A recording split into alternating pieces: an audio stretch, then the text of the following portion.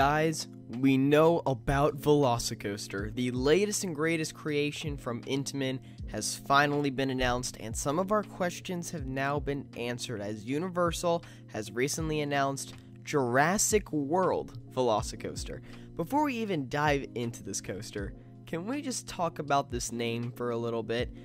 One thing that disappointed me about this name is that Universal finally had potential to keep a roller coaster's name short.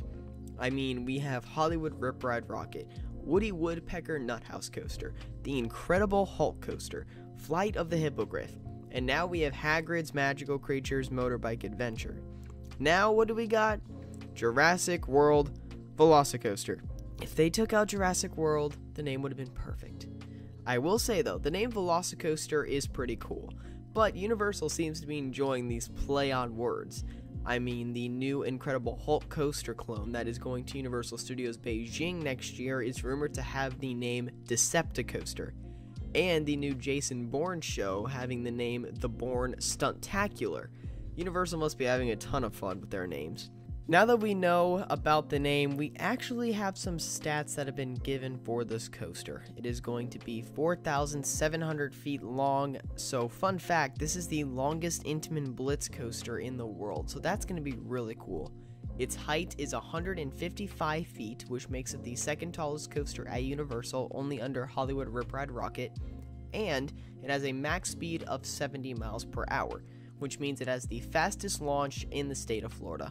Overall, VelociCoaster will be a record breaker for the state, and it will be an icon as its unique layout will bring something different to the area.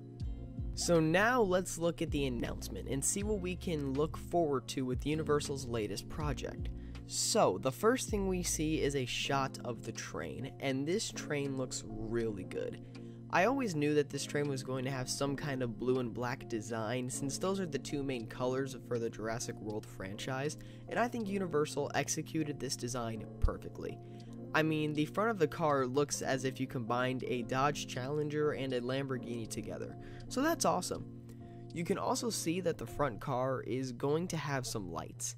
Obviously, we have this huge LED panel right in the front, and we have these small little headlights on top, which I think is great because the other four main outdoor coasters at Universal all have a light package on the train for its nighttime hours. We saw with the new Hulk trains, we see it with Hagrid's motorbike front light, we see it with Rip Ride Rocket's sides, so VelociCoaster is going to look amazing at night, and we can even see that in this shot of concept art. I mean, just look at this looks astonishing, and I could just imagine walking into Islands of Adventure at 7 p.m. and just seeing this light package on the train soaring through the ride. And especially with the black track, it's gonna just look like a Velociraptor soaring through the night. It's gonna be incredible. The seats also look really good, and I really enjoy these little headlights on the top corners of each seat. That's gonna look really cool when the ride actually opens. In the next shot, we get a sneak peek of the first show scene, right before the first launch. And real quick, for those who don't know the theme for the ride yet, you basically are a Velociraptor escaping your cage to run and speed through Jurassic World. So the first show scene will be you and other Velociraptors waiting for the gates to open so you can run through Jurassic World as free as you can be. That's why during the first launch you will be going through different cages before the layout even begins. This first show scene will probably have screens and no animatronics. I think that's best because of what this second show scene is rumored to have. It's going to look really cool, so it's better to save the best for last since everyone's just going to be excited for the layout to actually begin on this coaster.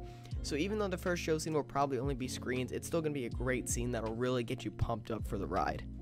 After that shot, we then get another angle of the train, this time from the bottom, and then after that we get to see the new restraints for this coaster. So these are actually the new Intamin lap bars that do come down over your shoulder. These restraints can be found on the newer Intamin coasters like Terran, Taiga, Pantheon, and some more. I was able to try out these new restraints at IAAPA Expo 2019, and trust me when I say this is one of, if not the best coaster restraint out there. It's very open and small, so you can feel safe and feel free the entire ride. One thing I will say is this reminds me a lot of a B&M clamshell, but as if it went over your shoulder. I know that sounds weird, but when you really think about that in perspective, it has that nice soft padding, but still gives you all that room to really feel what the ride has to offer. So you can expect some great airtime on this coaster. After that, the train is going to launch into the first element, where we can get a great shot of the entire train. And one thing that surprised me is that this coaster will have 6-car trains, which means 12 rows and a max of 24 riders per car. This is going to be great because the back row and even the front row are really going to hurl you through these elements. And after this, we get a ton of different shots of the layout, and then it ends by showing the name and logo for Jurassic World VelociCoaster.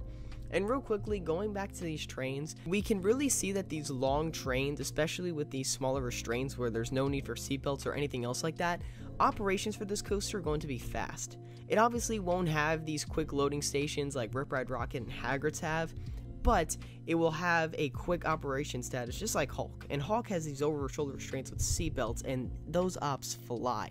Just think how fast VelociCoasters are going to be when it keeps sending trains, hopefully every 40 seconds. So if you have already seen my video why VelociCoaster is going to be the world's best roller coaster, then you guys are already familiar with the layout. So I'm going to quickly go through the elements to explain the layout a little bit more and quickly sum up this whole coaster.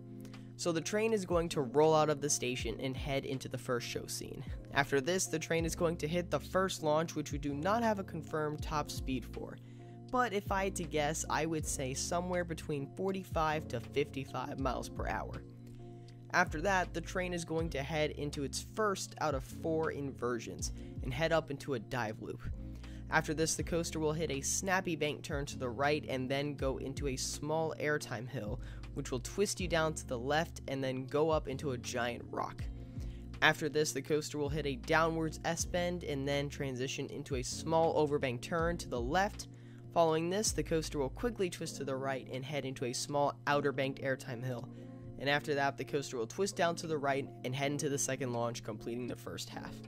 As I said before in my last video, the first half is going to be great. It will have most of the theming aspects that this ride is going to offer, such as Velociraptor statues and lots of rock work.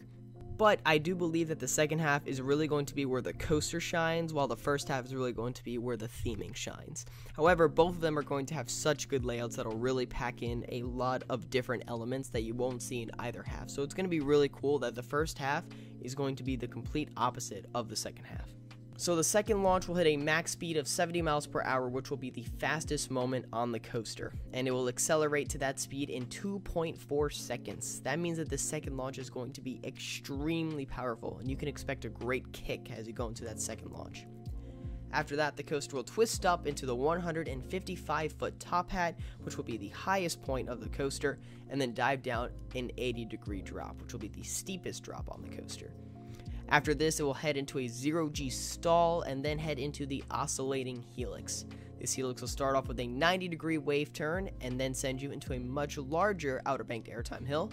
Following that, the coaster will hit an intense overbank and send you into a quick speed hill. After this, the coaster will hit its final inversion, a snappy heartline roll over the water, and twist you up to the left, only to quickly twist you up to the right as you head into the final brake run. After this, the coaster will turn into the final show scene, which I believe will see some Velociraptor animatronics on each side, kind of showing us maybe going back into our cages. However, it's Universal, so we can probably expect a grand finale, kind of like we see on Kong and Hagrid's Magical Creatures Motorbike Adventures. You will then probably see a giant T-Rex or maybe an Indominus Rex above you, and this is what I've heard from many different rumors. And that would be really cool to kind of look up, or somewhere around you there's this huge animatronic dinosaur that is trying to eat you. And there are a lot of different rumors that maybe this track will have a motion-based track, maybe a possible drop track, which I don't think will happen since it's already on Hagrid, so it wouldn't make sense to have 2 drop tracks in a park since it would kind of lose its magic. But a motion-based track would be really cool, maybe some kind of transfer track that'll transfer you somewhere else on the ride. I don't really know what to expect, but I definitely think we can expect something really cool in the second show scene to end the ride off with a bang. From the concept art that we have seen from this coaster, we already know that it will be one of the best coasters in the world. I mean, its layout is loaded with great moments of airtime, a full 12 seconds to be exact. It will also have 4 inversions, one of them being a low-to-the-ground heartline roll and a 0G stall, Plus, it will be the first top hat in Florida, unless Icebreaker opens first. This coaster will be one of a kind in the state, and in my opinion, I easily think this will be Universal's best coaster, and even the best coaster in Florida for that matter, unless Iron Gwazi is going to be significantly better than we already expect it to be. But let me know what you guys think of Jurassic World VelociCoaster down in the comments section below. Tell me if you guys think it'll be the best coaster Universal or possibly the best coaster in Florida. As always, guys, this was Hunter from Theme Park Hunting. I'll see you guys later, and follow the thrill.